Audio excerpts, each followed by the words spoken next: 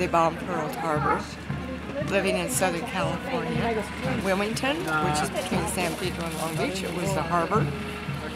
And we were right in the center of oil refineries, shipyards, and aircraft factories, so we felt we were a prime target. I remember the rationing of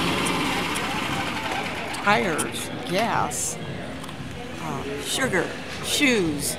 Both my husband and I agreed it was the worst of times and the best of time, because it's the only time since I can remember that the whole country was very, very united. It didn't matter your political affiliation or whatever.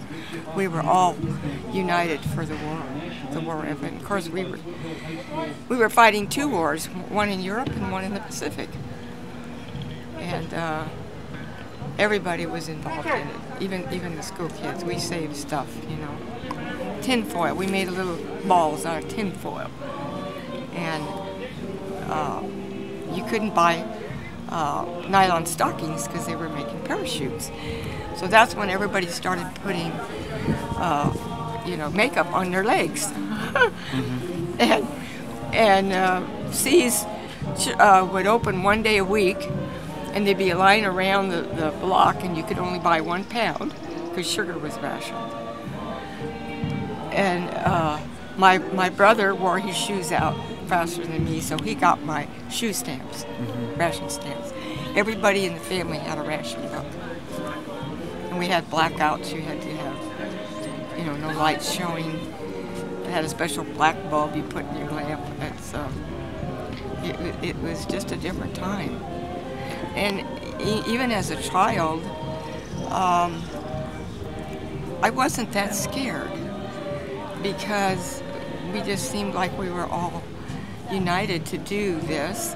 My dad was an air raid warden. He had to go around and check the neighborhood to be sure nobody had any lights showing, And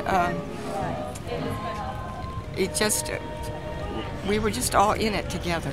We were all in it together. I think he'd be very proud. He'd be very proud to be a part of this. He definitely loved his country very much. We both did. And both our parents were immigrants from Europe. And they truly, truly loved this country, and that was passed on to us. We didn't take it for granted. We just really loved the country. All saying patriotic songs in school, the Pledge of Allegiance and all that. I don't know if they do that anymore. But that was part of our growing up.